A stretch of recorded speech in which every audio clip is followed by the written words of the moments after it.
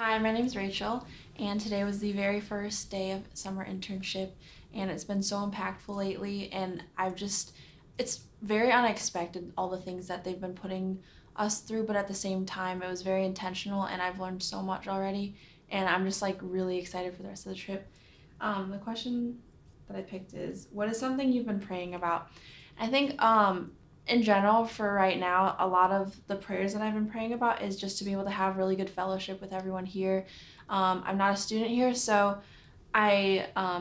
really think it'd be awesome to be able to just get to know everyone and also get to become close in fellowship, to just be able to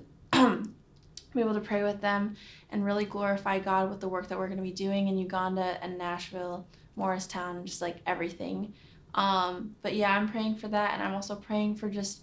the experiences of a third world country, just to like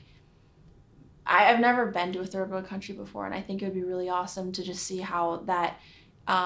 impacts me mentally, emotionally, and physically, especially because yeah, so that's basically it. Yeah, but that's what I've been praying about, so